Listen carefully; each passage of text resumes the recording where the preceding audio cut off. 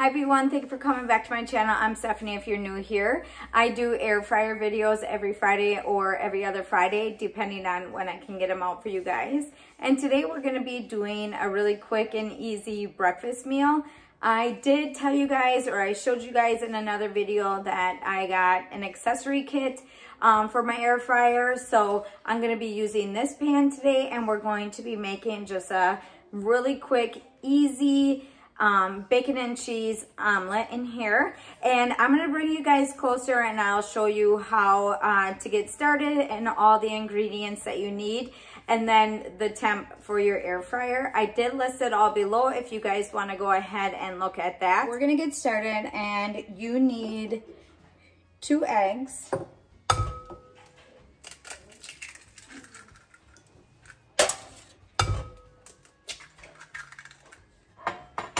Okay, so 2 eggs, put some salt and pepper,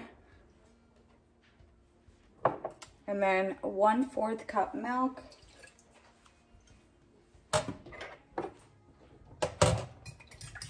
whisk together,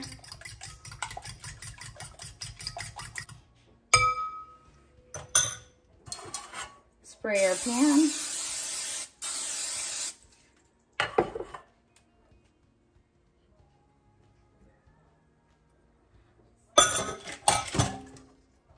And then put your pan inside your air fryer.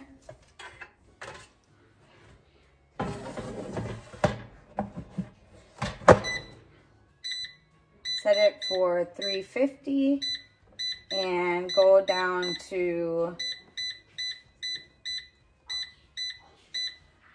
4 minutes. We're gonna come back, put cheese and bacon on top, and then cook it for another 4 minutes, and then we'll see how it turned out. Go ahead and put your cheese and your bacon on top.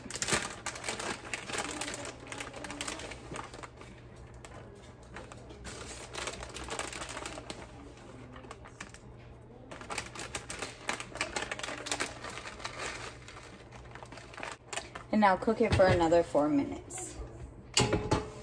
If it's not cooked all the way through in them 4 minutes, you can add another minute or 2 onto that.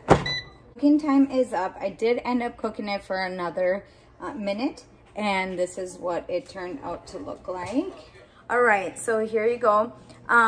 Make sure you guys pay attention to your cook time. Altogether, I cooked it for 9 minutes, and I had to cook it for just that extra 1 minute. Usually its cooking time is like 8 minutes, but just open up your air fryer, check it, and if it needs to cook a little bit longer, then cook it a little bit longer.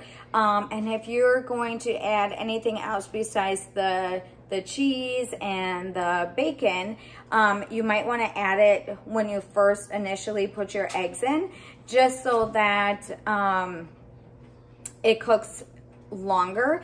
Or if you want to saute like your onions and your vegetables in maybe like a frying pan first, and then add it in the halfway part to the cooking time. So you would just cook it 4 minutes and then add the sauteed stuff if you want to do it that way. Or if you just want to experiment, just add it right away. It all depends on what you're adding, but don't add like the cheese and stuff to it right away, just because the cook time with it will just end up burning everything. But other than that, this was pretty easy to do. So if you guys liked today's video, don't forget to give me a big thumbs up. Don't forget to subscribe, and I'll see you in the next one.